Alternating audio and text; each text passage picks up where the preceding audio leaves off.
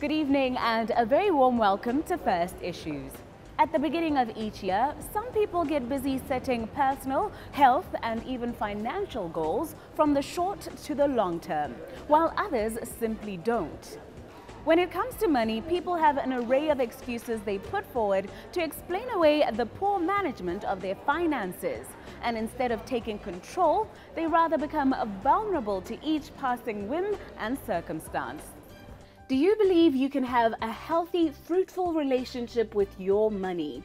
Do you think it is possible to begin each year without the financial strain that most people complain about in January? Do you know that you can have money in your pocket regardless of which week of the month it is?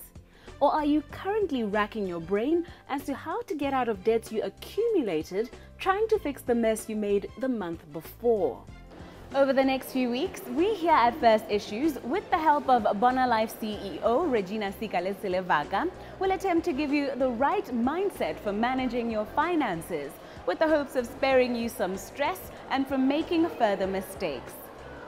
Welcome back to First Issues as we discuss personal finance with Regina Sikalesile-Vaga. Getting a grip on your finances can be difficult for some and easy for others, but it is something that can have far-reaching consequences for you and your family's prosperity for generations to come. Unfortunately, it is not something we are typically taught in school or even at home because of the cultural belief that children should not handle money. And most Botswana only come in contact with money in early adulthood, when the game of catch-up truly begins. Botswana was one of the fastest growing countries in the world at one point, and the generation before mine knows little about how to navigate the job unavailability and insecurity, exorbitant property prices, and other economic challenges Botswana now face. An environment our commentator says we must first take into account before we can map out an effective plan and vision for our finances. We've just come out of the budget speech, and we've heard from the budget speech that there has been a slowdown in the growth of the economy in the country. But there are certain things that are contributing towards that. At a global level, you find that the price of minerals has come down, and the global economy is not doing as well as it used to do. And because Botswana is relying so much on diamond revenue, it's been impacted by what is happening in those other markets. What we've seen is that there hasn't been a creation of new jobs. Youth employment continues to be a huge challenge for the country, and the overall result is that the economy hasn't grown at the rate at which it was projected to grow. Now, what happens in an environment like that is that businesses struggle to stay in control, and some of them ultimately scale down or shut down. I think you know there's issues around BCL, there's issues of mines shutting down in Botswana. So the overall picture for the economy of Botswana is not looking positive going forward. So what does this mean for me as I am planning my future and my finances? How does the environment affect how I go about doing things? Well, the environment determines the type of life that you live. If the economy is doing well, there's a certain level of security and there's a certain level of guarantee in terms of what you can achieve. But if the economy is not doing well, it means that the level of security comes down, so that there's no guarantee that in the next 5 years you're going to have a good job. There's no guarantee that you will be employed until retirement age, because things start to get uncertain. So what it does mean is that if you're already employed, if you're already in a job, you are lucky. It's no longer something that you can take for granted as you used to be in the past. But what it also means is that if you are in a job, you should start thinking about the future and thinking about what if this job came to an end? What if this company shuts down? What if I am retrenched? Those are the type of questions, and that is the type of mindset that somebody should have or somebody should develop when your economy starts slowing down. So in this time of uncertainty, where you're saying people should ask themselves questions about whether they will have gainful employment in 5 years or so. Are you saying we should forego major financial long-term commitments, or that we should save more? How does this affect our planning? I think the thing is that there are certain things that you can't get away from, which we call your needs. You have to make sure that you are catering for those needs. You've got to have clothing, food, and shelter. Those are basic. But within those needs as well, you need to be looking at your affordability range. Instead of buying a house that costs you 1 million, you could be looking at a house that costs you 800,000, because in the wider scheme of things, you'll be able to afford the cheaper house. So the basic needs must be catered for. And then you should look at your wants and really interrogate those wants. I want this. Do I really need it? No, I don't need it. And if I want it, why do I want it? If I get rid of it, is my life going to come to a standstill, and be able to juggle it like that? So it's really a question of being more conscious of what we are doing and how we're doing and why we're doing it, instead of just automatically going out and buying things as and when you please. So it does call for people to review the type of things that they're using their money on. It does call on people to review the actual amount of the things that we're spending our money on, and to look at it in relation to the income that you are earning, instead of looking at it in relation to what other people are doing and what you want to do. And how things have always been done. I think a lot of people model what they should be doing at different life stages as to on what their parents were doing. That's exactly it, because human beings get into a comfort zone. So when you've been doing something long enough, or when something has been happening in society long enough, it becomes our comfort zone. And sometimes our comfort zones are actually very uncomfortable. But they're our comfort zones because that's what we are used and we're accustomed to. So when things become uncertain, when things change, you also have to change. You have to move out of that comfort zone and move into something that is more practical and that's more applicable to your reality. So if it's always been the norm that, as Botswana, this is what we do, and we've been doing it without thinking, now is the time to think about it and say, okay, this is what we do, but is it sustainable? Is it adding value? Is it actually making us better people, or is it making us people that are subtracting value from our lives? So basically, I think it means we have to be a lot more thoughtful of what we are doing and how we are doing it. And I must say to you that it's coming without us thinking. It's coming automatically, because I'm seeing that people, when they're in the supermarkets, I've seen people at the checkout till actually taking some few items out of the basket. And I've seen other people replacing things on the shelves and taking the cheaper version. So it's slowly coming, but we just need to accelerate it by consciously bringing it to the fore of our minds, so that when you've got two brands of milk standing next to each other, you know that this milk is still milk. Look at the price and take the cheaper version. As we conclude our conversation, Ms. Sikalesile reminds us that these changes in the economy occur somewhat gradually. Therefore, we cannot anticipate overnight improvements in the current state of affairs.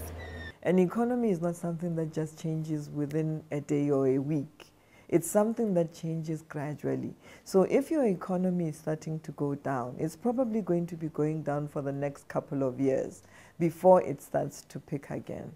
So it's something that we can't sit on and say, oh no, maybe next year. You need to make sure that when you start seeing the tide turning, you don't know how long it's going to take, but it may be a gradual process. So you need to make the instant change and anticipate what is coming along the way, so that you are always a step ahead. And that makes for the first installment of our conversation with Ms. Sikalesile on personal finances. Up next on the program, however, we take a look at Indian business etiquette practices to better prepare us for those more intercultural exchanges. Welcome back. As in this portion of our program, we pick up on our series on business etiquette practices from around the globe, as we are adamant that in our increasingly globalized world, intercultural exchanges, regardless of the career path you may have chosen, are bound to take place. And it would be best if we are all a little more culturally savvy to smoothen said interactions. Tonight we look at India. As the world's second most populous nation with more than 1 billion people, it is projected to become one of the world's biggest economies. It is tipped by PricewaterhouseCoopers to draw nearly level with the United States by 2050. Locally, the Central Statistics Office recorded $72.2 million worth of imports from India from between November 2013 and October 2014, and over 1.1 billion in exports from Botswana to India in the same period. Indian companies such as Tata Consultancy Services in the IT sector, Bank of Baroda in financial services, Mahindra in the automobile industry, and NIIT in the education sector have their offices in Botswana. The Indian Business Chamber of Commerce and Industries Chairman Gopal Adanki joins us now to tell us what business practices can be considered unique to India. Well, Indian businessmen seem to be the most successful business icons in the world today. I first go for the value system from which they come from. You know, India has got 5,000 years of history with diverse cultures, caste, color, creed and community. Traditionally, Indian businesses were run by families who were closely knitted with the value system. Of late, the management schools have brought in lots of successful leaders to the globe, but still they have an Indian instinct when they do their business. Indian businessmen are very hospitable. They start their business not by asking the terms of value. They greet, they comfort you, and then they take you to the business board. And their negotiation is precision. And their value for money concept is globally accepted. Today, if you see the Indian Prime Minister, I think he is a world icon in trying to market the nation to bring the foreign direct investment. Indians as business community, if you would like to say, specifically communities like Gujaratis, our Prime Minister happened to be a Gujarati, they are very successful global icons today. And they have shown their record of success in various spheres of economy, both in India and outside also. If you say unique quality, our value system, our culture, our tradition, it plays in fact for any human behavior. When you grow wise in life, these characters will come out and play their real genuine role. So if I was to conduct business with you and start by talking about the money before anything else, that would be a faux pas in India. That wouldn't be too well accepted.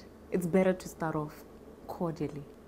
Well, the person other side would not take it as a fault or a foul, but when an Indian businessman starts, he would first make you comfortable so that there is a wavelength of the exact proposal which you are going to initiate. Negotiation is a long-term process. Business is selling an idea and buying an idea or transferring items in between. End of the day, it is the same thing whoever does wherever in the world. So, it gives a comfort level for both the buyer and seller on both sides of the table when they comfort themselves and start getting into the terms of business. Otherwise, it will be a direct term where people may say yes or no. Generally, you find Indians say, we will consider, we will look into it, we will possibly come back to you, let me think and get back to you. The reason is cutting it into two pieces and putting a decision straight on the table is generally not accepted as an internationally good business practice. So how would you advise a Botswana entrepreneur heading over to India to do business? What kind of advice would you give them when networking and to get ahead there? And what should they expect really, after you painted such a vivid picture?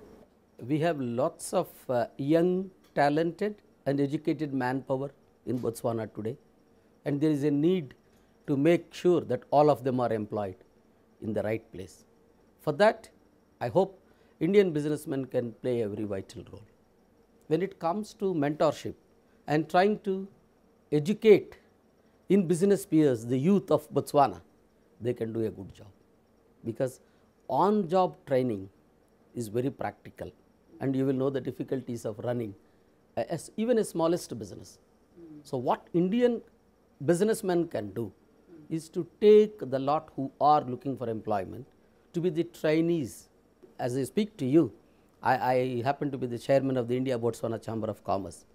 Our team has got an idea of trying to start an entrepreneurship development institute, which is going to supply the competent, qualified, trained manpower to both public sector and private sector. See, education from university and college is based on the degree or a certificate, but the world outside the college is different. Very different. And you need to know the practical implications and complications the moment you get into your real daily life. Indian businessmen can really do a lot of job, and in fact we have our own programs where we intend to take Botswana in each private company to ensure that they are being trained, and then they can go fly in their flying colors and do their businesses. The India Business Chamber of Commerce and Industry, IBCI, has facilitated a number of visits by delegations of Indian businessmen. What does our guest, as chairman of the chamber, tell those he encourages to seek out opportunities and invest in Botswana to expect with regards to the way we conduct business, having lived and worked here for a number of years? Well, there are lots of positive side which we need to present to whoever is coming into Botswana. Yes, we have our own problems, but we don't want to wash our dirty clothes outside. And we need to represent the talented youth, educated youth. You've got private universities, you've got the University of Botswana. And the youth who are educated in Botswana today, I should say with pride, they are well informed and well educated, who are youth today who can come into various organizations and do.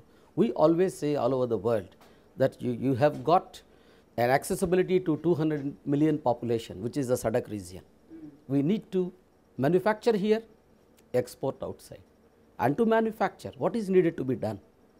By private sector as well government, they need to come together. In fact, we do the same job. We act as a catalyst. We are the representative platform. We recently had the privilege of accompanying His Honor the Vice President of Botswana in India for a business delegation. And I believe it was quite successfully expressed opinions by all the people who have come in the delegation. And we are looking for investors to come in and explore. We need to market Botswana. It's a small place, but it is a powerful place. It is not landlocked as they used to say earlier. It is land linked now. You can take the goods from here to all over the world. And we have a potentiality of the neighboring countries. We need to take the advantages from their both experiences, maybe sometimes from their failures we got to learn lessons. Then we can overcome those issues. So you think practical experience anywhere can equip you to do business anywhere else? Botswana right now has to concentrate on export promotion and import substitution. Whatever you are importing, if you can locally produce, or you can produce items which you can export to the world to get foreign earnings, you will be really successful.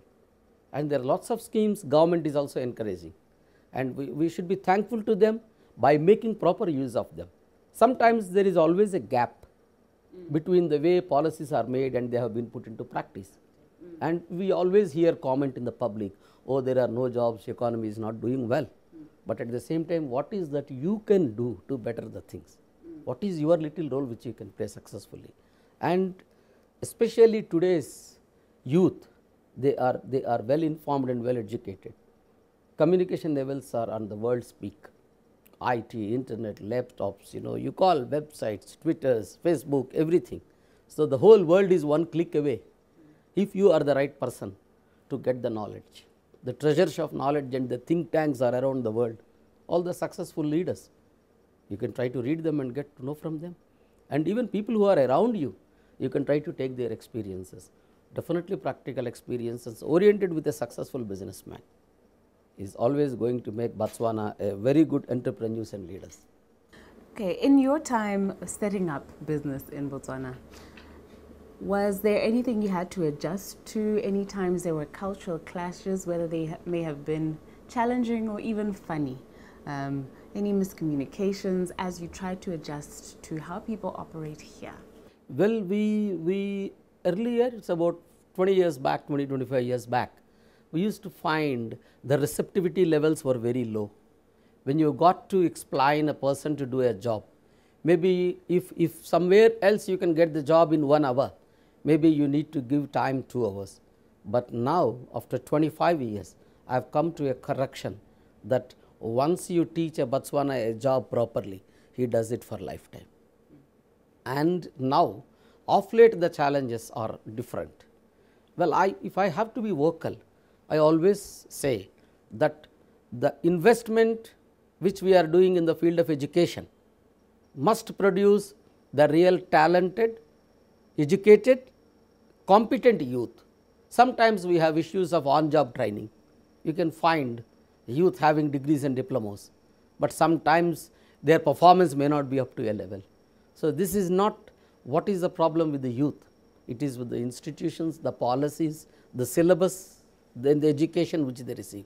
So, we need to have a proper monitoring system when we are funding the institutes to see that the turnout from such institutes and universities will really be useful to the immediate industry.